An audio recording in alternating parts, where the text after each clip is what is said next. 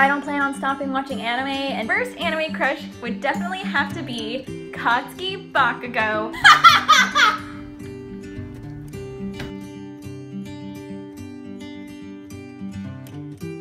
Hi everybody, it's Jessie Anime, and today I'm going to be giving some recommendations of anime that you can watch during this stay-at-home, lockdown, quarantine thingamajig that we're all going through right now.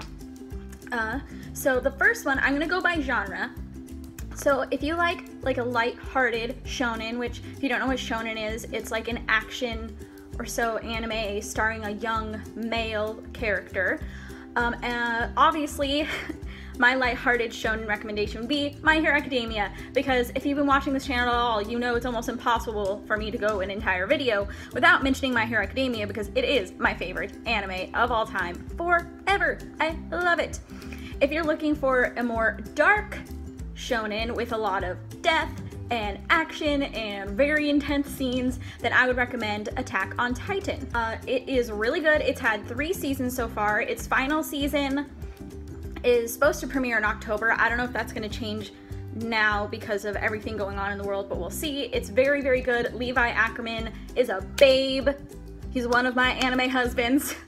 So if you like stuff on the more darker apocalyptic feel, then I would definitely recommend Attack on Titan. If you're looking for a really, really funny, quirky, silly romance-ish anime, I would definitely recommend Ouran High School Host Club. Unfortunately, it came out in 2006, I think, and there's only been 1 season, so there's not really a hope for more. The manga, though, is a lot longer, and I've been reading it lately, and it's really fun, and it gives some more detail, and it goes obviously much farther than the anime ever did. So if you end up liking the anime, I would highly recommend reading the manga afterwards so you can get a closure and an ending to the story. If you're looking for a really adorable, wholesome romance, then I would recommend Ore Monogatari, My Love Story. It is a very kind of like unconventional romance.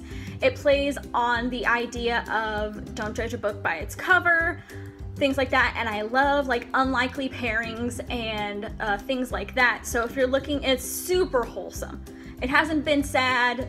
I'm not finished with it yet. I almost am, and nothing's been sad so far. It's just cute and wholesome. So if you're looking for some cute, wholesome romance to distract you, I definitely suggest that. But if you are someone who likes sad romantic drama, then which I prefer most of the time, I don't know why, but I've always gravitated towards things that are a little more dramatic and sad. I don't know, but if you're looking for that, I would definitely suggest Your Lie in April. Also, if you really like music, specifically violin and piano music, and sad romance drama, then I would definitely recommend Your Lie in April. And then a classic romantic drama, which is one of my favorite animes. It's in my top 10. I would recommend Clannad and Clannad After Story, which is the 2nd season. It is so good. It is actually based off a dating sim game, but surprisingly, it was incredible and beautiful and heartbreaking, and oh, I think about it all the time. Oh, it's so good. If you are someone who likes to watch anime about food, which I know there are a lot of people that like food genres, like food-related movies, food-related TV shows, you know, all those cooking competition shows are popular for a reason, then I would suggest Shokugeki no Soma, or Food Wars in English, which is about this high school kid named Soma who goes to a very, very prestigious cooking school. And it's really fun because not only are the characters really fun and the competitions are exciting, but you actually get to learn a lot about food and cooking, and I know absolutely nothing about food and cooking, and now after watching it I feel like I know a little something, so that's fun. You get to watch something fun and learn a little something. If you're looking for horror, I would recommend Another, which is from years and years ago, and it is, in my opinion, way too underrated. In my opinion, it's like one of the greatest horror anime of all time. It is so good. It's pretty short. It's like a one and done season thing. I think it's only like 13 or so episodes, but it is so good, and it just ups the intensity with every episode, and you're on the edge of your seat, and I loved it so much. If you're looking for a horror that's longer and is continuing, I would suggest Promised Neverland. I'm not going to give away the plot whatsoever with that because it's better if you know nothing about it, and it also was one of the most popular animes of last year for a reason. So, and it also has a manga if you're impatient waiting for the second season, which unfortunately just got delayed to January when it was supposed to come out in October because of, you know, what's going on in the world right now. If you're looking for science fiction anime, which I really love, I would suggest this really underrated anime called Gargantia on the Virtuous Planet. The title's a little weird, I know, but it is really, really good. It's a short one and done anime. It has several like hour or so long OVAs to add on to the story later on, which is really nice. But it's basically about this guy whose spaceship, or whatever you want to call it, I'm not going to spoil it, falls down to Earth on this ship, and basically is about the coming together of these two worlds. And I'm not going to give anything else away because spoilers, but it's really, really good. But my favorite science fiction anime of all time, and will always be my favorite, and if you love time travel, this is for you, Steins Gate. It is an incredible anime. I think about it all the time. It is so freaking good. Do not watch the second season though. Only the first. Steins Gate Zero came out, the second season came out years after the first, and it isn't even really, it's not even in the same timeline as the first season, so but Steins Gate, the first season is its own complete story. There's even a movie afterwards, and it is really, really good, and I highly, highly, highly suggest it, especially if you like time travel. Now, if you're more into the mystery thriller genre, then I would suggest the classic Death Note. If you don't know what Death Note is, which I don't know how that's possible at this point, basically this high school boy named Light Yagami finds this notebook that if you write someone's name with their face in mind, they will die of a heart attack.